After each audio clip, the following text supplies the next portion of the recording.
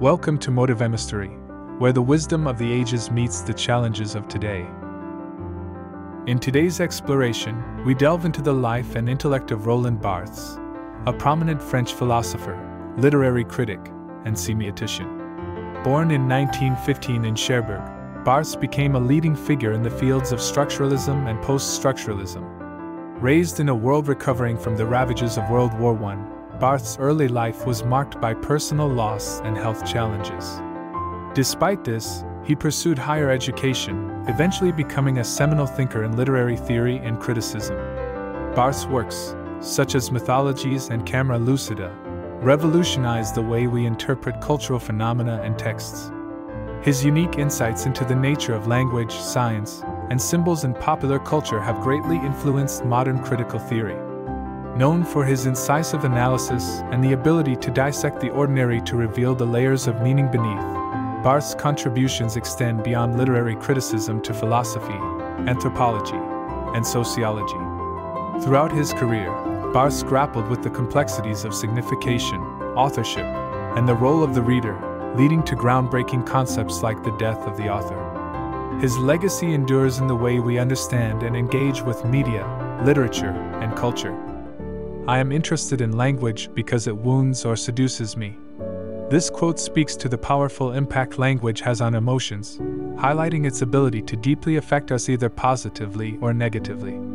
It underscores the dual nature of language as a tool for expression that can both harm and enchant, reflecting the complexities of communication. In our current era of digital communication, this quote is particularly relevant, reminding us of the power of words and their enduring impact on relationships and self-perception. Am I in love? Yes, since I am waiting. The other one never waits. Sometimes I want to play the part of the one who doesn't wait. I try to busy myself elsewhere, to arrive late, but I always lose at this game. Whatever I do, I find myself there, with nothing to do, punctual, even ahead of time. The lover's fatal identity is precisely this: I am the one who waits. This quote explores the emotional dynamics of waiting in love, highlighting the often uneven distribution of longing and anticipation in relationships. It reflects on the introspective nature of love and the longing that often accompanies it, symbolizing the patience and vulnerability inherent in being in love. In an age where instant gratification is prevalent, this quote offers a poignant reminder of the depth and complexity of love, where waiting becomes an integral, albeit challenging, part of the experience. Each of us has his own rhythm of suffering. This quote speaks to the individuality of the human experience, particularly in the context of pain and suffering. It acknowledges that each person endures and processes suffering in their unique way, respecting the diversity of emotional experiences.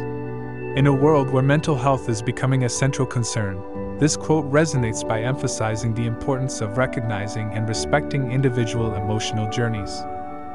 Language is a skin. I rub my language against the other. It is as if I had words instead of fingers, or fingers at the tip of my words. My language trembles with desire. This quote encapsulates the tactile, almost physical quality of language and its capacity to express deep desires and emotions. It suggests an intimate connection between language and sensation, where words can almost touch and evoke visceral responses. In our digital age, this quote reminds us of the power of language to connect deeply with others, transcending physical boundaries. The scene consecrates the object of love, love at first sight, already a memory, an accident of desire. In this moment, all desires are abolished, definitively fulfilled.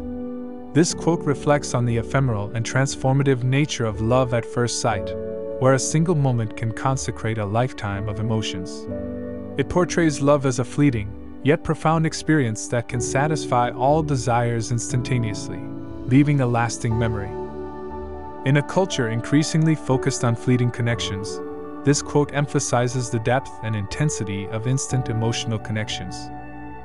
As a jealous man, I suffer 4 times over, because I am jealous, because I blame myself for being so, because I fear that my jealousy will wound the other, because I allow myself to be subject to a banality. I suffer from being excluded, from being aggressive, from being crazy, and from being common. This quote delves into the complex and multifaceted nature of jealousy, highlighting its self-perpetuating and destructive qualities. It captures the internal conflict and turmoil caused by jealousy, from self-blame to the fear of hurting others. In an age where relationships are often complicated and multifaceted, this quote resonates with the universal struggle of managing complex emotions. I encounter millions of bodies in my life. Of these millions, I may desire some hundreds, but of these hundreds, I love only one. This quote reflects on the rarity and uniqueness of true love amidst the multitude of human connections we experience. It highlights the distinction between physical desire and deep emotional love, emphasizing the singular nature of profound affection. In a world where superficial relationships are common, this quote resonates with the quest for genuine, singular love. Language is a skin. I rub my language against the other. My language trembles with desire. I enwrap the other in my words. I caress, brush against, talk up this contact. I extend myself to make the commentary to which I submit the relation endure. This quote poetically describes the intimate and evocative power of language in human interactions. It suggests that language is not just a tool for communication, but a medium for emotional connection and expression. This quote resonates with anyone who values the depth and nuance of words in expressing and connecting with others. To know that one does not write for the other, to know that these things I am going to write will never cause me to be loved by the one I love, the other, to know that writing compensates for nothing, sublimates nothing, that it is precisely there where you are not. This is the beginning of writing. This quote delves into the existential nature of writing, highlighting its intrinsic value independent of external validation. It suggests that writing is an act of self-expression and introspection, not necessarily meant to gain approval or love from others. This quote is particularly resonant for writers and artists who embrace the solitary journey of creation, acknowledging that the true essence of their work lies within. Someone tells me, this kind of love is not viable. But how can you evaluate viability? Why is the viable a good thing? Why is it better to last than to burn? This quote questions the conventional norms of love, challenging the idea that longevity is the sole indicator of a relationship's success. It provokes thought about the nature of love and the societal expectations that dictate its viability. This quote resonates with those who believe in the value of intense, passionate relationships, regardless of their duration. Ultimately, or at the limit, in order to see a photograph well, it is best to look away or close your eyes. The necessary condition for an image is sight, Janouch told Kafka, and Kafka smiled and replied, we photograph things in order to drive them out of our minds. My stories are a way of shutting my eyes. This quote reflects on the paradoxical nature of photography and storytelling, where capturing an image or writing a narrative can both preserve and erase memories. It suggests that sometimes detachment or closure is needed to truly see or understand an experience. This quote appeals to those who contemplate the deeper meanings behind capturing moments and the art of letting go. What the photograph reproduces to infinity has occurred only once. The photograph mechanically repeats what could never be repeated existentially. This quote delves into the unique ability of photographs to replicate a singular moment in time, endlessly. It emphasizes the distinction between the mechanical reproduction of an image and the lived experience it represents. This quote is thought-provoking for those who ponder the relationship between reality and its representation. To whom could I put this question, with any hope of an answer? Does being able to live without someone you loved mean you loved her less than you thought? This quote reflects on the nature of love and loss, questioning the depth of love based on one's ability to move on. It challenges the conventional measure of love's intensity, suggesting that the ability to live without a loved one doesn't necessarily equate to loving them less. The quote resonates with those who grapple with the complexities of love, grief, and moving forward.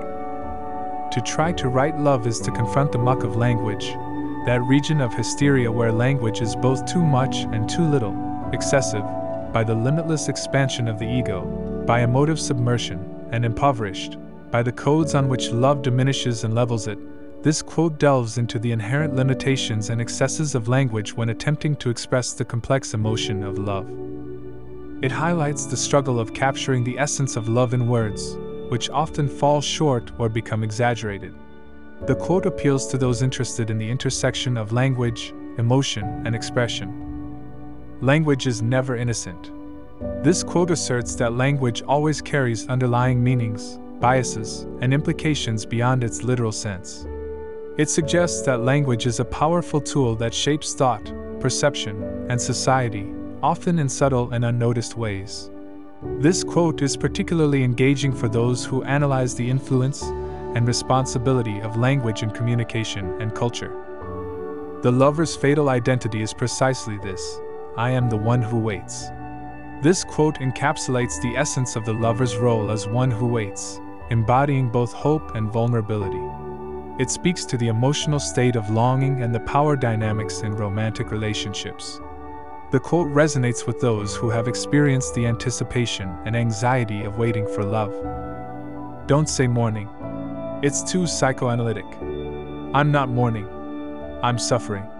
This quote challenges the psychoanalytic interpretation of grief, emphasizing the raw, personal experience of suffering. It distinguishes between the clinical concept of mourning and the individual's felt experience of pain. This quote appeals to those exploring the depths of human emotion and the complexities of grief. The bastard form of mass culture is humiliated repetition. Always new books, new programs, new films, news items, but always the same meaning. This quote criticizes the redundant nature of mass culture, highlighting its lack of originality and depth. It suggests that despite the constant influx of new content, the underlying messages and themes remain unchanged and superficial. The quote is particularly relevant to those interested in media studies and cultural criticism. For me, the noise of time is not sad. I love bells, clocks, watches, and I recall that at first photographic implements were related to techniques of cabinet making and the machinery of precision. Cameras, in short, were clocks for seeing, and perhaps in me someone very old still hears in the photographic mechanism the living sound of the wood. This quote reflects Barthes' fascination with the passage of time and its representation through mechanical devices. It connects photography to the precision of clockwork, suggesting a nostalgic relationship with technology. This quote will resonate with those interested in the intersection of art, technology, and memory. We know that the war against intelligence is always waged in the name of common sense. This quote critiques how appeals to common sense are often used to suppress intellectual discourse and critical thinking. It suggests a conflict between populist notions and intellectual rigor. This quote is relevant for those exploring the dynamics of knowledge, power, and society. Is not the most erotic portion of a body where the garment gapes? It is intermittence, as psychoanalysis has so rightly stated, which is erotic, the intermittence of skin flashing between two articles of clothing. It is this flash itself which seduces, or rather, the staging of an appearance as disappearance. This quote delves into the concept of eroticism in fashion and the human body, emphasizing the allure of what is partially hidden. It highlights the psychological aspect of desire and the power of suggestion. This quote will engage those interested in fashion, psychology, and the philosophy of desire. When we define the photograph as a motionless image, this does not mean only that the figures it represents do not move. It means that they do not emerge, do not leave, they are anesthetized and fastened down, like butterflies. This quote contemplates the nature of photography, emphasizing its ability to capture and immobilize moments in time. It suggests a paradoxical sense of life and stillness within the photographic medium. Ideal for those interested in photography, art, and the concept of time. If I acknowledge my dependency, I do so because for me it is a means of signifying my demand. In the realm of love, futility is not a weakness or an absurdity, it is a strong sign. The more futile, the more it signifies and the more it asserts itself as strength. This quote explores the complexities of love and dependency, challenging traditional notions of strength and futility. It highlights the power of vulnerability in emotional relationships. Relevant for those exploring themes of love, psychology, and human interaction. I can do everything with my language, but not with my body. What I hide by my language, my body utters. By my voice, whatever it says, the other will recognize that something is wrong with me. My body is a stubborn child. My language is a very civilized adult. This quote reflects on the disconnect between language and physical expression, highlighting the limitations and revelations of the body in speech. It delves into the concept of self-expression and the struggle to convey inner feelings accurately. Suitable for discussions on linguistics, psychology, and the philosophy of self. The book creates meaning, the meaning creates life. This quote reflects on the profound impact of literature in shaping understanding and existence. It emphasizes the transformative power of reading and interpretation, ideal for discussions on the role of literature in human life and culture. The photograph is literally an emanation of the referent. From a real body, which was there, proceed radiations which ultimately touch me, who am here. The duration of the transmission is insignificant. The photograph of the missing being, as Sontag says, will touch me like the delayed rays of a star. This quote explores the philosophical and emotional depth of photography as a medium. It delves into the relationship between the photograph and the reality it represents. Relevant for those interested in photography, art, and memory. I make the other's absence responsible for my worldliness. This quote delves into the impact of absence on one's perception and engagement with the world. It reflects on how the absence of others shapes our own identity and worldly interactions. Suitable for discussions on relationships, identity, and existentialism. Isn't the most sensitive point of this morning the fact that I must lose a language, the amorous language? No more I love yous. This quote expresses the loss felt when love ends, especially the inability to express affection. It captures the void left by the absence of romantic expressions. Relevant for discussions on love, loss, and the impact of language in relationships. We were friends, now estranged. Like two ships with different courses. Perhaps we shall never meet again, changed by different seas and suns. This quote reflects on the evolution and dissolution of relationships over time. It symbolizes the natural drift apart in life's journey, ideal for discussions on friendship, change, and life's paths. To make someone wait, the constant prerogative of all power, age-old pastime of humanity. This quote critiques the dynamics of power and control in human interactions. It highlights how making others wait can be a display of dominance. Suitable for discussions on power, control, and societal behavior. Appreciation for joining our journey.